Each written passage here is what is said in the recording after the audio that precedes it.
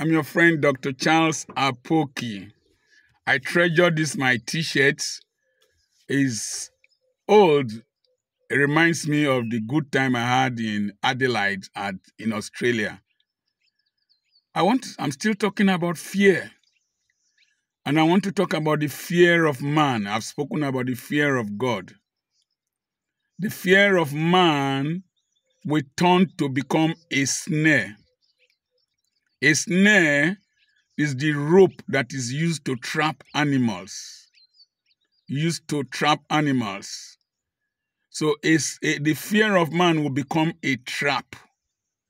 One of the things that happened to me when I got born again is that boldness came into my life. So I've not given you the spirit of fear, but of love and a sound mind. I respect people. I treasure people. I honor people. I respect organograms. But if you fear people, you will be trapped. You cannot fully express yourself. I used to be a very shy person, quite a timid person, even though I was humorous.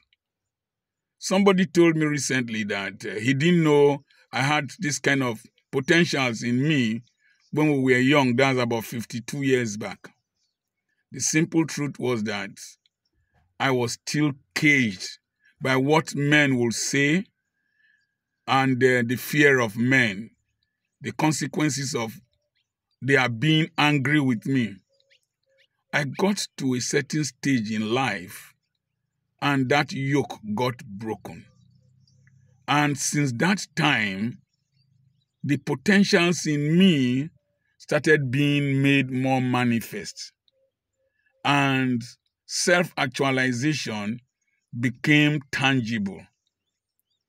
When you fear people's impressions, you fear people's comments, you fear whether people will like you or not, you fear whether you will lose their friendship, you fear whether they will invite you to their ceremonies.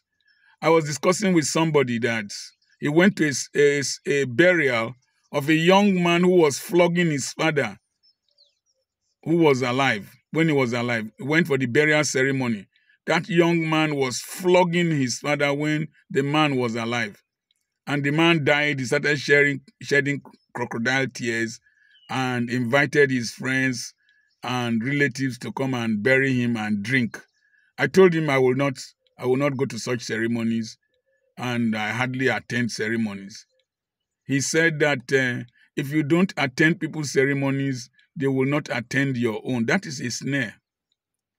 If you don't attend my ceremonies, the number of people I will feed will be drastically reduced. The amount of money I will spend will be drastically reduced. In fact, most times people complain that I didn't invite them. I don't care.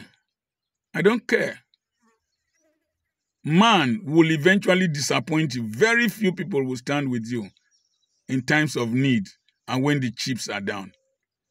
So what's your business with the impression of people? Don't fear man. Respect them. Value them. Treat them with dignity. But when there is a contradiction between the will of God and the fear of man, please stay with God, because one with God is a majority.